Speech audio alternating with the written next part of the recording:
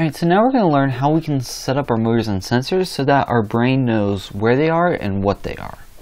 So to do that, the easiest way to do it is to go to the motors and sensors setup here. Sometimes the button isn't there, so you can also go robot, motors and sensors setup, and it'll be there as well. And in it, the two that we'll be concerned about is motors and devices. So we'll start with motors. So let's say we need to set up a motor.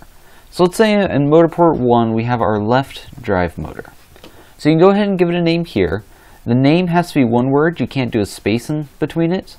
So the recommended way if it's multiple words is either capitalize the beginning letter or do like an underscore, whichever you prefer.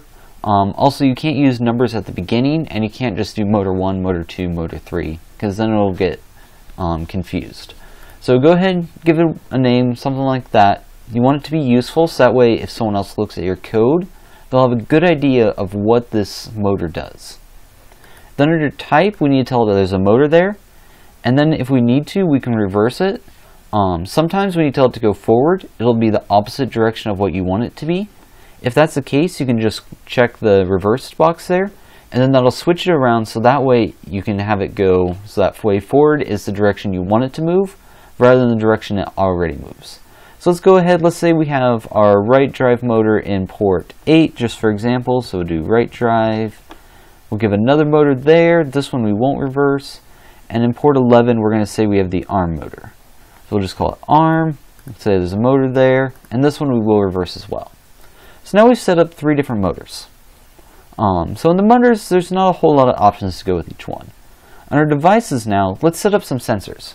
Now it might look like you can set up 12 motors and 12 sensors, but if you look closer, you can see in port 1 it says there's a motor here, and the same in port 8 and 11.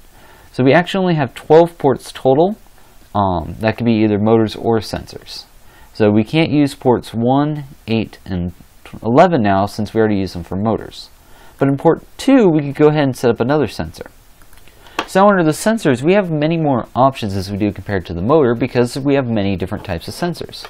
So we have our distance sonar sensor, we have our touch LED, we have our bumper touch sensor, we have a gyro sensor, and under color, we have 3 different options.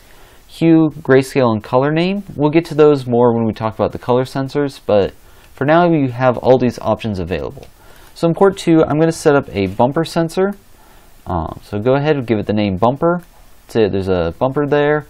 And then down here in port 5, I'm going to create a distance sensor. We're going to call it forward dist.